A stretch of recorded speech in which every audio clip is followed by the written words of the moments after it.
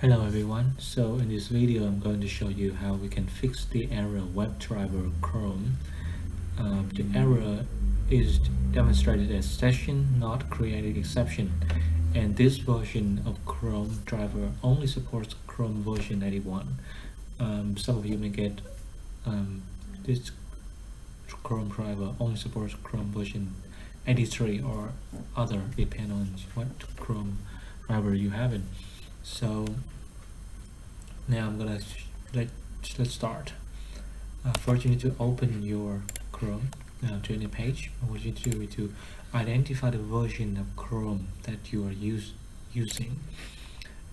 Here you can go to the about, and here you can see this is your version. All right. So now what you need to do is to download the suitable driver, Chrome driver. Okay, so in my case it's version 81, so what I'm going to do is to web driver for Chrome 81. all right, if it is 83 in your case, then feel free to do so to fix it to 83. And then what you need to do is to download the suitable version. I'm not going to download 83 because my Chrome version 81, so click ahead, and then I will choose the suitable. If you're using Mac, Linux, or in my case I'm using the Windows, I'm going to click on here. Okay, now what you need to do is just to download it and then extract. I already have it one. After you download it, please extract it. Okay, extract it. So that's the first step. What is the second step? Then you need to go to the OS disk, create a folder with any name. This can create a folder named bin and put the Chrome driver in this folder. This will be the folder that we point to when the next time we start our Chrome driver.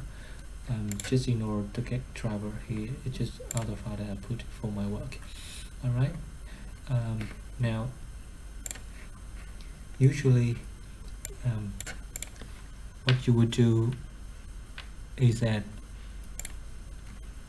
when you import Selenium and Selenium import WebDriver, if you start this function driver WebDriver.chrome, it will work normally. But if it doesn't work, which is what we are trying to fix, is that you're going to use this one and you're going to point the path to this.